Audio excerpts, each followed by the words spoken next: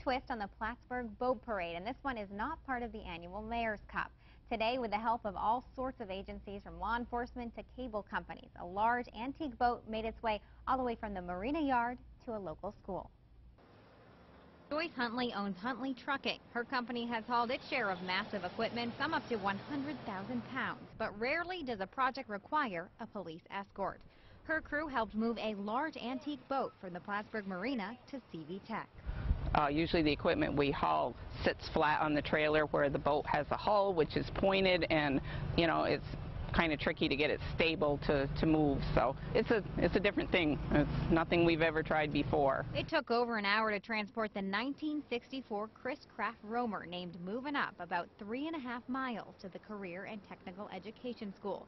The move required quite a team of law enforcement, electrical, and cable companies. Someone even had to ride on the top of the boat to move any obstacles out of the way. Hoping that they stay on the boat and we don't have man overboard or anything like that. So Shirley O'Connell donated the boat to the school.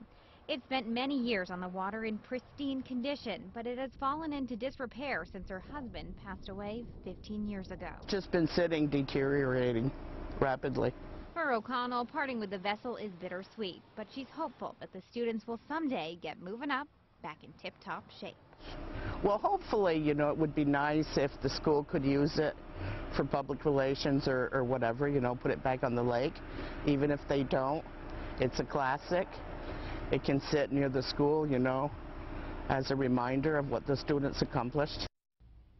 All right, that's going to do it for 5:30 now. Dave Schneider is next with News Channel 5.